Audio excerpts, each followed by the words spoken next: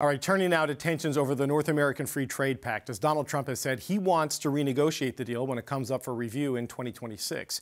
Ontario Premier Doug Ford is suggesting that Mexico should be cut from the agreement because he says that country is a backdoor for Chinese goods entering North America. What I'm proposing to the federal government, we do a bilateral trade deal with the U.S., and if Mexico wants a bilateral trade deal with Canada, God bless them. But I'm not going to be drawn down with these cheap imports taking men and women's jobs from hardworking Ontarians. Deputy Prime Minister Chrystia Freeland says she's heard similar concerns about Mexico's policies towards China, and she shares them. Now, I have been hearing for some time from people close to the incoming Trump administration, but also from other American business leaders, and indeed from members of the outgoing Biden administration, some concerns that Mexico is not acting the way that Canada and the U.S. are when it comes to its economic relationship with China. And I do have some sympathy with those concerns we've heard from our American counterparts. Juan Carlos Baker is the former Vice Minister for International Trade for Mexico and former USMCA negotiator. Mr. Baker, it's good to see you. Thank you for being here today. Thank you for having me, David. Good afternoon. I wonder, sir, if I could get your response to the Premier of Ontario, Doug Ford, saying that Mexico should maybe be excluded from North America trade because of its misalignment with the U.S. and Canada on China.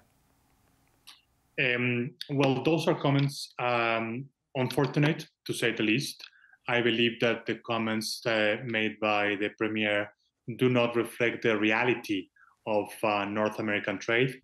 Right now, the numbers are there. Mexico is the largest trading partner of the United States. In that case, that means that Mexico actually trades more with the United States than Canada or Japan or any other country for that matter. And those remarks also reflect, or do not take into account rather, that the trade that occurs within North America, it's a trade that occurs under the rules of the USMCA, meaning that those products traded comply with what is called the rules of origin, right, meaning that each product has a regional value content that it was pre-recorded and pre-agreed in the agreement. So those comments are really misplaced because Mexico has done its part. And in my mind, at least, there is no doubt that the USMCA is strong because Mexico, Canada, and the United States trade together. So you reject the allegation that Mexico is essentially allowing itself to be used as a backdoor for China to get into the North American market, that products that Canada and the U.S. have applied tariffs against are not landing in Mexico, being relabeled and shipped into the northern partners? That is not true in your view? Those comments are absolutely false and unfounded. As I just said, everything that is traded within North America complies with the rules of origin. And there's also another clarification that I would like to make.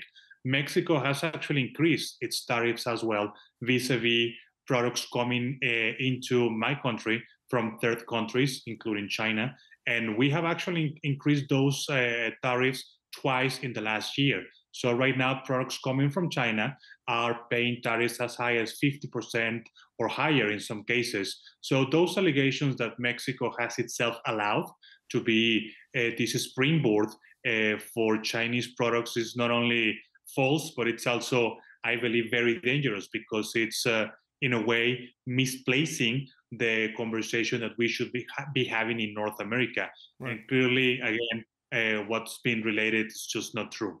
Okay, so the federal government does not want to kick Mexico out of the CUSMA, USMCA, NAFTA 2.0, whatever you want to call it. But the Deputy Prime Minister, Chrystia Freeland, who you would well know was a key part of the renegotiations last time around, she just had a news conference here in Ottawa a little while ago, and she said she's heard these concerns from the Biden administration, from U.S. business leaders, some real concerns about whether Mexico is fully aligned when it comes to its policies vis-a-vis China. And I think those are legitimate concerns for our American partners and neighbors to have, and those are concerns I share. So this is Chrystia Freeland, who I assume knows the trade agreement far better than the Ontario Premier, because this was her mission for several years. What do you make of the Deputy Prime Minister making comments like that, saying that she also shares concerns about Mexico's conduct here? I haven't really seen those remarks by Deputy Prime Minister Freeland, but I'm taking you on your word on those. And what I would say is that there are legitimate concerns about how China has entered North America, not only Mexico, but North America as well. Because if we go down at the numbers, we will see that China continues to invest and to trade with Canada, with the US, and with Mexico, trying to single out Mexico really as just the weakest link in this equation, and trying to portray Mexico as the sole responsible for that. To me, again, not only is misplaced, but also it takes away the attention from the issue that we should be addressing. Now, having said that, of course, I also believe that each country, Ottawa, Mexico City, and Washington, D.C., must define what is that alignment that we should be seeking towards China, and leave enough room for each country to pursue its own policy. Having a trade agreement certainly brings us together, and it's an incentive for cooperation, but we must take into account also the domestic dynamics in each of the countries.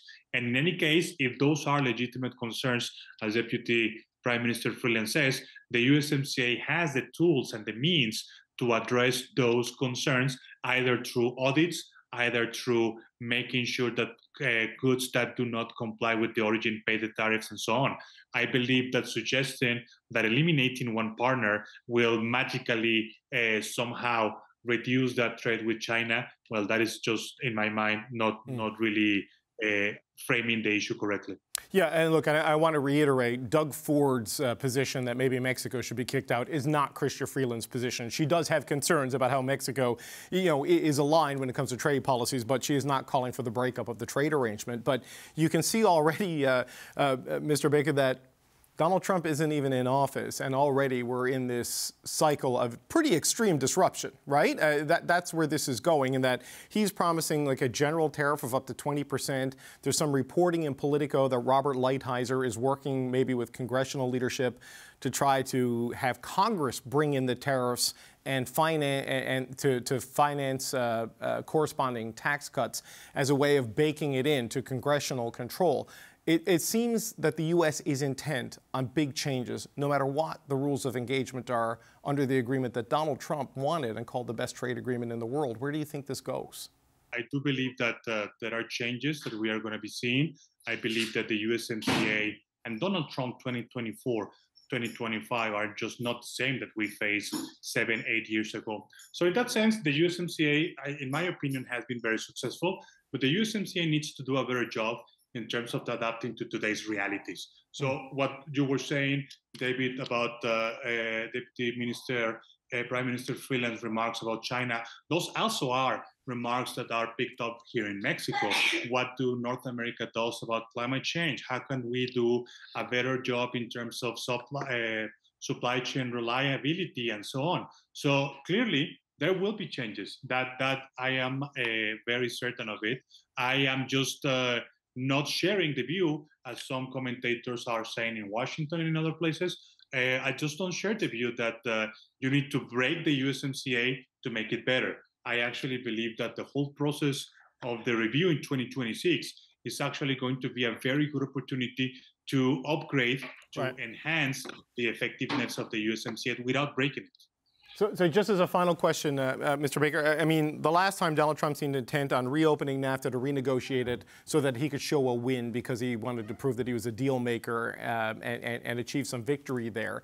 But now, if you look at the reporting of what we're hearing and the promise of a 20% global tariff and a maybe 60% or more when it comes to China, we don't yet know if Canada and Mexico are going to be affected by that or brought inside those tariff walls because of the USMCA, but there is a real possibility, it seems, that this trade agreement could be torn up by the U.S. Is it not? Do you see it as that extreme if they want to go this tariff route?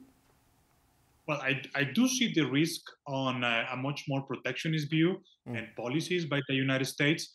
As you, David, I have seen those remarks by President Trump. He's been very vague about it. Sometimes he says 10%, sometimes he says 20%, sometimes he says 60%. Right. There's no doubt in my mind that if he does that, well, I cannot speak for the Canadian government, of course, but I have heard President Sheinbaum in Mexico and Secretary Marcelo Ebrard stating that, well, we don't really want to take any decision that goes against the USMCA, but we will look at the legal means available to us to guarantee that the USMCA is upheld. So in that sense, I clearly would regret if there is a trade war in North America. Certainly Mexico will not begin one, will not start one, but the possibilities of having a rough time ahead with some, a few fires shot in each direction, that is a very real possibility. Now, in the end, after all of that, and you might remember, David, how the original USMCA negotiation was, that we had about 2 years where uncertainty was the common element every day.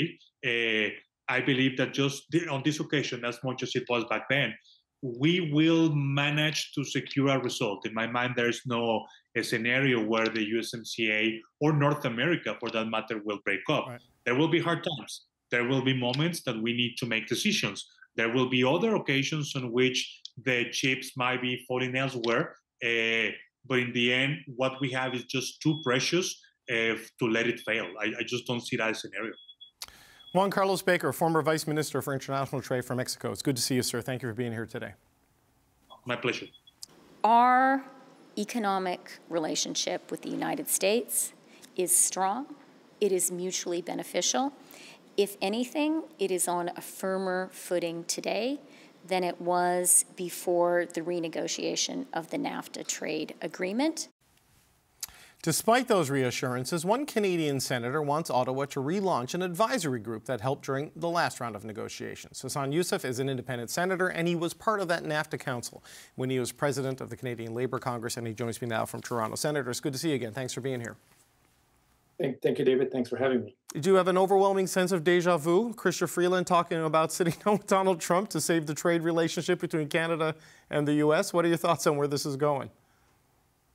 Well, a lot has changed from 4 years ago, but it seems like we're back in the same place where we started, except that we do have a negotiated new agreement. And I think for the most part, since that agreement has been renegotiated, I think for all three countries, I think the agreement has worked very well. I think there are issues that probably has arisen from, depends on where you're looking at, that might require some attention. But beside that, I think the president can feel proud of what he did in the renegotiations, and so could all Canada and Mexico for that part. But I think at the end of the day, until we know exactly what they're talking about, we shouldn't speculate too much, because I think there's many things we can point to in the renegotiated agreement that's worked very well since we renegotiated the agreement.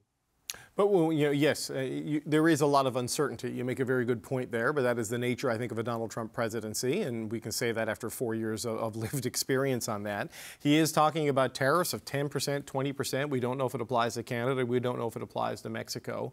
So you know that, having been part of the NAFTA Council last time with people like James Moore and Ron Ambrose and others, the value of it. I mean, do you restart it now, or do you wait until 2026 when you get the official renegotiation? What's your vision of how a reconstituted council might work here?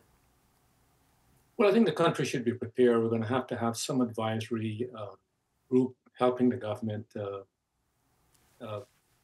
manage this challenge they're going to be faced with. And bringing Canadians together at that level, I think, is beneficial to the country. Equally as is beneficial for what we will engage with the Americans. I think the opportunity to have a broad set of voices from different parts of society and be united in our common approach for the greater good of the country, I think is fundamental in how we should approach whatever might come with this new presidency. And of course, what he may decide he wants to do with his tariff or renegotiating of the USMCA, but we may have other issues that people can provide, I think, advice for the government that would be of maximum benefit to them, hearing those voices, but also able to unite different sectors of the country, but the greater good of why we need to stick together and be strong in how we approach the administration. Because we might be in this, of course, for the next 4 years. And of course, it looked like it would be a very different approach from the last time around. The president's got more experience this time around, and he's bringing some people so far that are very tough in their outlook around the world. So we're going to have to figure out how we balance that and try to mitigate Canada's interests in the long term. So there's lots at stake, but equally, we've got a lot of good people in this country who wants to commit and help the government succeed in its effort to protect the country. Well, so a lot of those people, and some of those people have been part of the Team Canada effort that they launched sort of at the beginning of this year in anticipation of this possible outcome. But, you know, we don't really know fully what the Trump cabinet will be, though it's starting to take shape pretty rapidly. I don't know if the Trudeau government will reshape its cabinet to sort of respond to whatever happens in the United States. That was certainly what happened last time around in terms of putting people in different roles. I mean, but how quickly do you think you need something like a new NAFTA Council in place? Do you allow cabinet to deal with it right now, or do you start this more formal process ASAP and get it going across the border? Well, I think they should do it sooner rather than later. I think what you want to do is to build this energy and rapport among the council members if you have a similar kind of structure, because people may know each other in passing, but when you're working around the table, I think the dynamics change and change in a very significant way. We need to have a common view in terms of the problem we're faced with, and equally, hopefully, a united approach in how we're going to address those issues. So the sooner the government could do that, I think we be better off. But also it sends a message to the whole country, including premiers and other political leaders across the country, that Canada is prepared for this. We're united in our effort to ensure that our best interests will be looked after. But equally, we've got a multitude of Canadians from many walks of life who are prepared to assist us going forward. And I think the last NAFTA Council that the government did create, it was incredible value to the government, but equal value for the people who were involved in the NAFTA Council. Recognize we all have issues we want to complain about, but ultimately, can we find some common ground which we can agree to protect the country and equally succeed in whatever renegotiations we might have with the Americans? And I think it did work, and I think we are proud of what we did, and the country benefited enormously as a result of that. The way the NAFTA Council functioned and sort of the approach last time was to sort of, do values-based and value-based negotiations, keep it very focused on the bottom line. We've seen the Ontario government come out, though, Premier Doug Ford saying Mexico is not living up to the deal. Let's kick Mexico out of the North American Free Trade Agreement if they're not willing to align themselves with Canada and the U.S. On China. We've spoken to a former Mexican minister earlier in the show who says Ford's claims are kind of baseless. But do you think it's helpful to have the Premier of Ontario out making a statement like that at this point in the transition south of the border? Well, I think we need to be a little bit careful, because we can all throw stones at each other in regard to what aspect of the relationship are working or not working. I think we need to be specific. I think certainly they have an issue raised about China gaining access to the American market, which was not part of the agreement. And if that's the case, as I think has been documented, I think Mexico is going to have to fix that problem going forward. And if they're not prepared to do that, obviously we'll have to determine how we deal with that issue. But at the end of the day, I think we need to at least try not to, come at this trying to throw somebody under the bus. I think we're all going to have to look at this, how we work together. And I think we know for certain where we're going. I don't think we should be making, statement that could be inflammatory or might be interpreted the wrong way that may cause more grief in the long term. We have got a good relationship with the United States, but so we have a good relationship with Mexico also at the same time. In your previous career as the head of the Canadian Labour Congress, you were part of the NAFTA Council to represent the views of workers and unions and fight for labour standards. What do you think Canada needs to be doing on this point now, with Trump signaling, trade disruption at minimum and maybe renegotiating the agreement to make sure that workers in specific sectors aren't affected too badly by this? Well, I think we need to remind the Americans, if there's anything that's, when it comes to labor standards, we have higher standards than them to begin with. First of all, we applied ourselves to all of the ILO, most of the ILO convention, and we live up to those standards. We have never been, accused by the Americans of breaching our responsibility to protect workers in our country. At the same time, I think the agreement, the renegotiated USMCA, actually have elevated the standards of Mexican workers. Granted, there's still more work to be done. But Mexican workers, for the first time, are able to choose a democratic union. They're able to, of course, to vote in their collective agreement. And we did put a rapid response in the agreement that if there are some issues that affect workers, they can be dealt with much quicker than waiting for months on end for some NAFTA tribunal to rule. But I think at the end of the day, going into this set of relationship with the Americans, I think will require us to really be clear that there are other issues that may compound our challenges. Of course, we've got a border with the Americans we're going to have to manage in a very independent way. Equally, of course, they're going to want to talk about security issues, which we're committed to because we're a country that's committed to NORAD and of course, Northern security.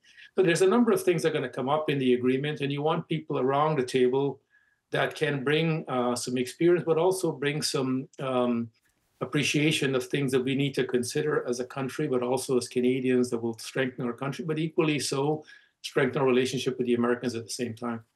I have one last question for you, sir, on a domestic issue. As a former head of the Canadian Labour Congress, we have seen the federal labour minister now refer labour disputes of ports and railways after a lockout to the Labour Relations Board or Industrial Relations Board for binding arbitration.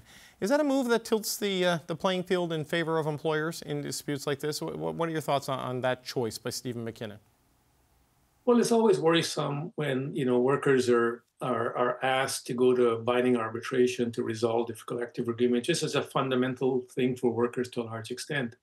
And rightfully so, workers and unions shouldn't really like that. Unfortunately, of course, the minister is using a provision that's in the code, and of course, he has a right to do so, but doesn't mean that the workers should accept that. Collective bargaining is fundamental, and we should try to figure out a way how we can make collective bargaining function more effectively, where employers are not relying on the government to try to solve a dispute when party gets intractable in regard to whatever the issues might be. But at the same time, I think there's a recognition that workers are going to challenge these provisions in the court. We'll see what the court decides in regard to what is violate their charter rights in regard to the right to strike. And ultimately, this section of the code, was agreed to by all three parties when it was rewritten back in the 90s. Independent Senator Hassan Youssef, thank you so much for your time today, sir. Appreciate it. Always, my friend. Thank you so much for having me.